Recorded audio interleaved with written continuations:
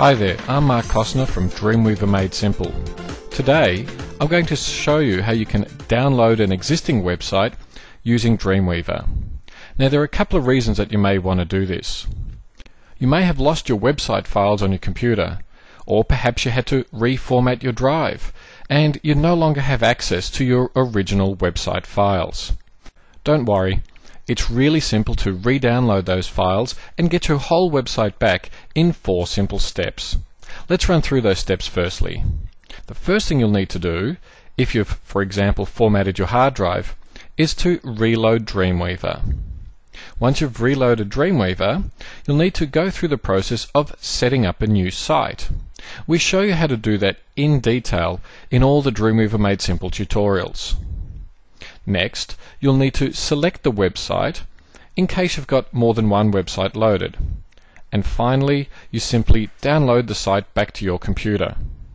So let's take a look at how we actually do that using Dreamweaver. So once you open Dreamweaver, you'll need to click on the Site menu option. Then click on New Site. Now we won't go through that section right now because you'll find that in all of the Dreamweaver Made Simple tutorials, which you can find over at dreamweavermadesimple.com. Once you have set up a new site, the next step is to select the site from the drop-down list in the Files pane. You may have more than one website loaded on your computer. So in this case, click on the drop-down menu and select the website that you want. You'll notice that the folder is completely empty because you don't have the files on your computer. The next step is really simple. Simply click on this green Get button right here.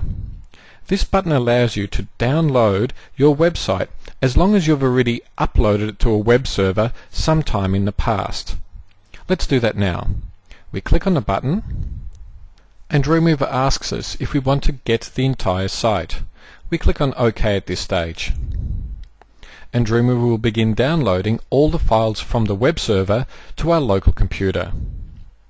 This way, you don't need to rebuild your entire site again. You're simply downloading the live site from your web server to your local computer, which you can then begin to edit and change and re-upload in the future.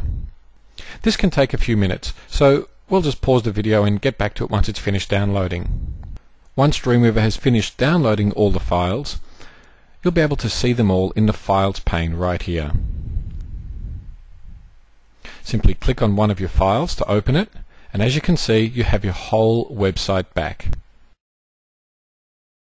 So if you're serious about getting a website built right now, then don't waste countless days or even weeks searching for obscure little tutorials on the internet.